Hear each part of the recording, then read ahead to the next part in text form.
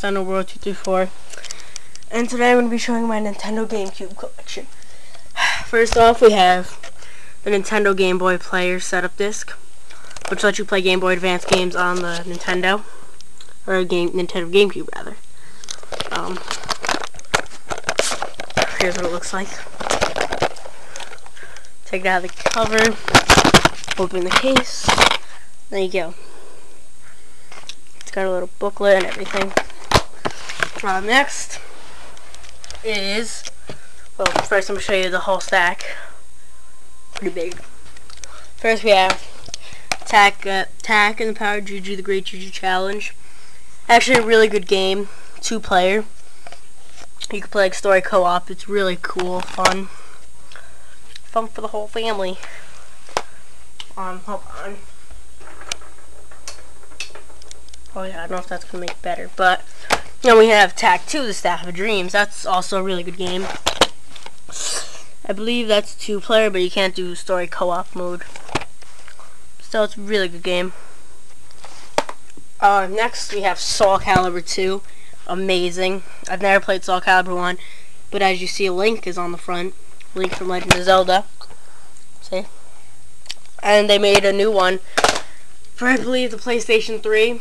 It has like Star Wars characters like Yoda and Darth Vader.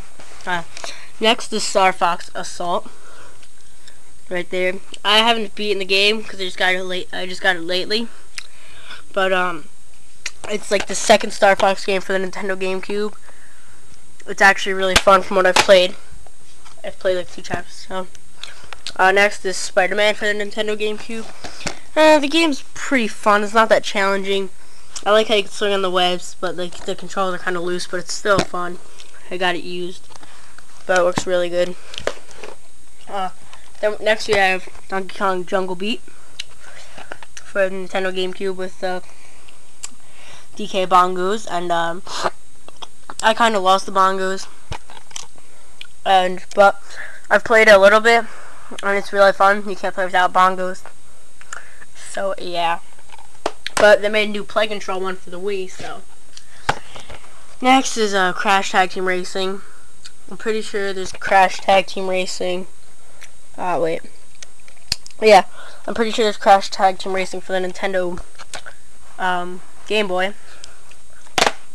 But yeah. Just kind of like Mario Kart Double Dash. Probably not going to be able to finish this all in one part. But next we have Animal Crossing for the Nintendo GameCube. It came with its own memory card. That's somewhere in my room. This is the game that started it all, I'm pretty sure. Yeah. There's one for the DS and the Wii. Next we have Fairly Odd Parents Breaking Dough Rules. Kind of like it's like a platforming game, 3D. You can see the graphics are okay. But you can't really see too good, but it's actually a really fun game. It's kind of like a new Mario game. Next, I haven't really played this too much. Jeremy McGrath, whatever. Super Cross World. It's just a dirt biking game made by Acclaim. I haven't played too much of that, but next we have Harry Potter Quidditch World Cup. It's actually a really fun game. There's actually like you can pick from like Italy, French, Gryffindors, all that. It's actually fun. Shut up, dog, please. Next we have Harvest Moon, A Wonderful Life. Can't really explain it that much. It's pretty much like an Animal Crossing game, but you live on a farm and stuff. You have to take care of animals and all that good stuff. Harvest Moon, Wonderful Life. There's another one I think for the Game Boy. There's 2 of them. And no, this game is really good. Luigi's Mansion.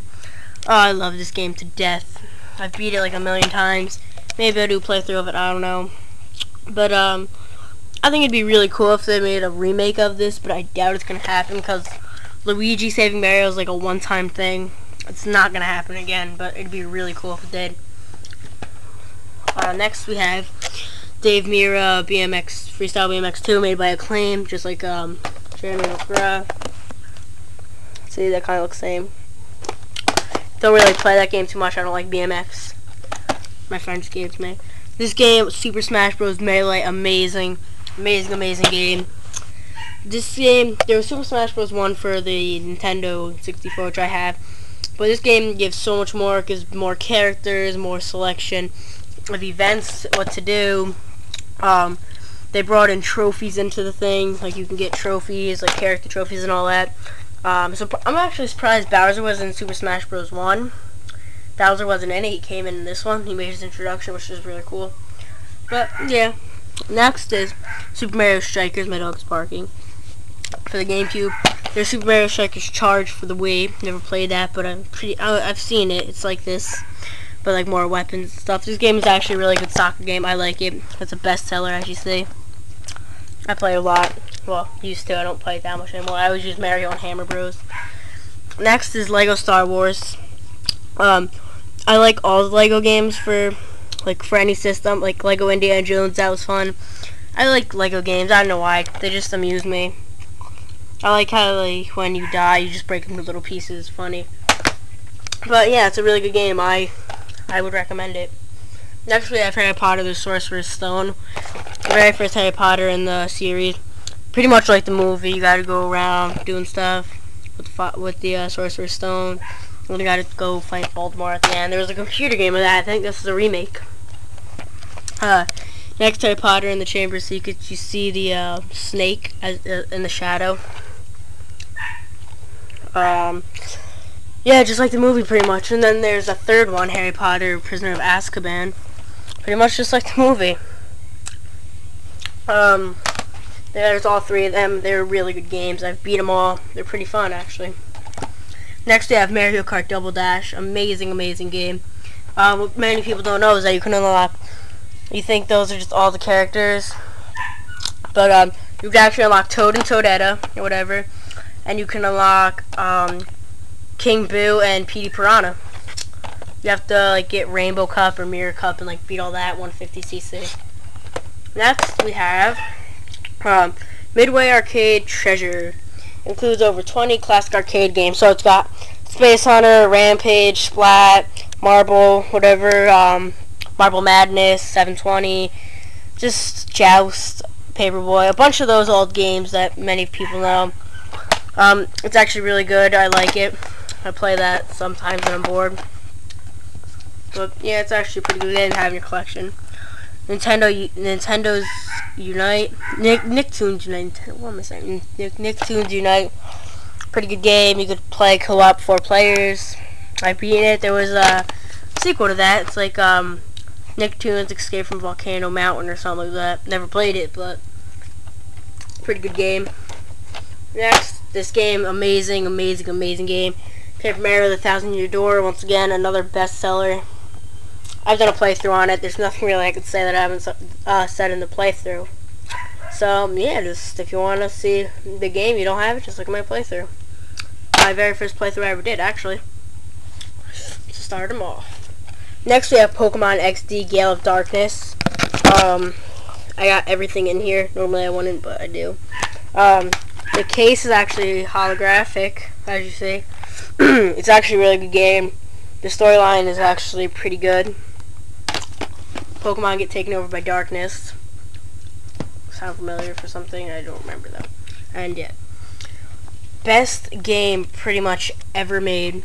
Sonic Adventure 2 Battle. This is the amazing. It's a remake of Dreamcast. Amazing, amazing game.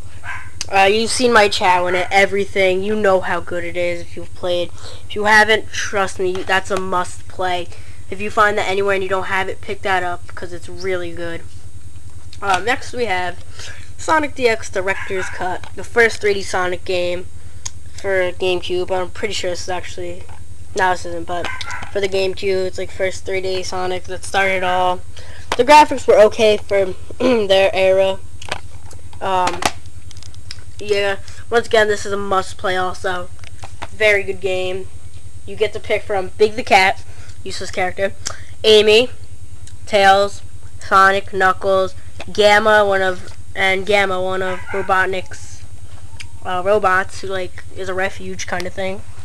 And there's a secret character at the end, which you should probably know about, but don't get the game, play it, beat it. Next we have Mario Party 7. Really good game.